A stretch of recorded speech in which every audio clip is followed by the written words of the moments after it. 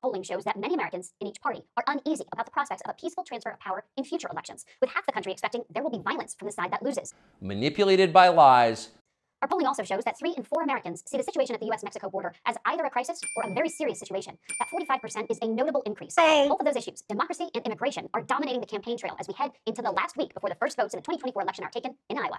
But first, we traveled to Eagle Pass, Texas last week and caught up with House Speaker Mike Johnson. We have a humanitarian catastrophe here, and of course, huge national security concerns. What we saw is, in some ways, difficult to describe, just the magnitude of the chaos here. The number of lives that are adversely affected, the minor children that are being trafficked into the country, and the fentanyl overdoses and poisoning that has been a scourge on the country. These are transnational, dangerous criminal organizations. And the maddening thing about it is that the White House is allowing all this. These are policy choices that created this chaos. And it is thus policy choices that could change it. His first day in office, President Biden came in and issued executive orders that began this chaos. Remain in Mexico is one of them. The catch and release program has created part of this problem. You could end catch and release. But I'll quote to you the deputy chief of the U.S. Border Patrol. He said, "It is as if we're trying to administer an open fire hydrant." He said, "I don't need more buckets. I need the flow to be turned off. And the way you do that is with policy changes." We're just asking the White House to apply common sense, and they seem to be completely uninterested in doing so. Say, I'm going to get you the money. Please stop the flow. Are you saying you wouldn't authorize new funding? Right.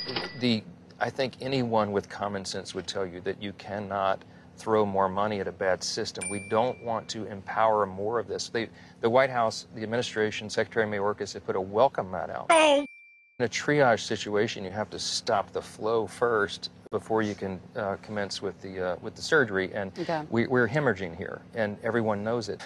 We've been asking Secretary Mayorkas since he took office to enforce the law, to do his job, and he's done exactly the opposite. He's testified untruthfully before Congress repeatedly. I believe Secretary Mayorkas is an abject failure, but it's not because of incompetence. I believe he has done this intentionally. I think these are intentional policy decisions that he's made, and I think there must be accountability for that. Secretary Mayorkas is not a good faith negotiating partner. He is unwilling to enforce existing federal law. Why would we believe that he would do any new provision? He's lied to Congress repeatedly. He's lied to me personally under oath. He stood in front of my committee on multiple occasions and insisted that the border is closed and secure when everyone in America knows it's not true. Provisions of H.R. 2 include reforming that broken parole system, reforming the broken asylum process. There's a lot who understand why those provisions are important, and the reason is if you only reform one of those 5 provisions, if you don't end catch and release as a policy, if you don't reinstitute remain in Mexico, if you only fix asylum or parole and not these other things, then you don't solve the problem. You don't stem the flow here. And again, that's the #1 objective so that we can get a handle on this crisis. Do you believe that more border funding is needed? It's nonsense. It's absolute nonsense. They have to solve the crisis here, and throwing more money at the broken system will not do that. All it will But you're not opposing funding. That's what I'm trying to clarify. No, but we understand that Border Patrol needs the necessary resources to do its job. But they can't do the job that they're hired to do unless you change the policy here. But federal spending must be addressed in a very serious and sober manner. We crossed an important threshold this week, $34 trillion in federal debt. There's never been anything of that magnitude in the history of the country, and it's not sustainable. The Congress has a responsibility. We have the power of the purse, of course, and we have to be good stewards of precious taxpayer resources. We cannot continue to borrow money to spend it, and so reducing non-defense discretionary spending must be a priority of Congress, and we're trying to insist upon that in these negotiations. President Trump is trying to advance his America First priority, and I think that makes sense to a lot of people. The current president, President Biden, wants additional supplemental spending on national security, but he denies the most important point of our own national security, and that is our own border. And so the White House declined our invitation to have Homeland Security Secretary Mayorkas join us today. Aid to Ukraine is being held up in Congress by Republicans. Remembering this is an 80% issue with the American people. They understand the necessity of what we're talking about. We have to insist upon securing our own country. and also if we get the necessary information and the necessary answers with regard to what is the end game in Ukraine and how will we be responsible with the expenditure of those resources. The White House has not given us the necessary information. The legal brief known as the Texas amicus brief, challenging the 2020 election outcome in a number of states, which by CBS editorial standards makes you an election denier. That's nonsense. Well, can I get you on the record on that? I've always been consistent on the record.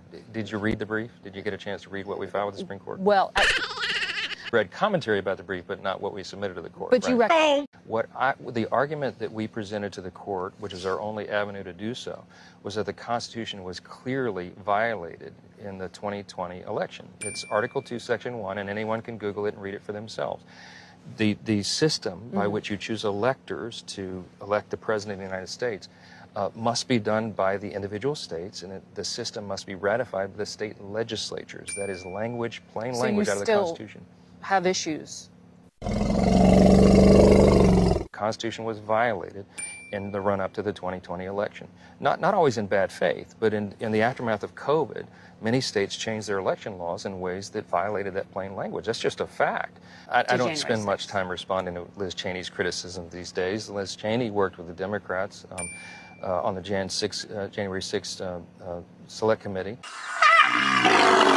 I'm telling you that the plain language of the Constitution has never changed, and what happened in many states by changing the election laws without ratification by the state legislatures is a violation of the Constitution. That's a plain fact that no one can dispute. This is water under the bridge. I mean, when the Supreme Court passed on the Texas litigation and did not address the issue, I believe in the rule of law. This is our system. We move forward.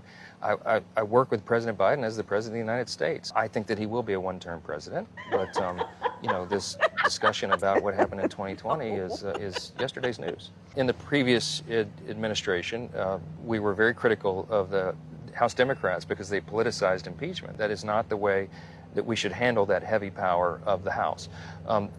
We do have a responsibility, however, to investigate things that are untoward, and this has happened with the Biden administration very methodically, very carefully, in a way that is exactly the opposite of what the House Democrats did during the Trump administration. And now the investigation is being impeded. The White House has suddenly refused to turn over documents that have been requested and certain witnesses that are key to unwinding exactly what happened. So it came to a certain point that the House had to pass the impeachment inquiry as a measure, because that puts us at the apex of our constitutional authority, because we'll have to enforce these subpoenas in a court of law. That was a necessary step that we had to take. So again, it's still not been prejudged. We've not made a determination that impeachment is going to happen here. No, you can't prejudge an impeachment inquiry or investigation. I think that would be a violation of our duty under the Constitution. You have to investigate, and if all the truth where it leads. There is a lot of smoke here, and Congress has a responsibility to find the fire if it exists, and that's what they're doing right now, very carefully. Let's go, Brandon. Let's go, Brandon. I agree. And I've loved kids jumping on my lap.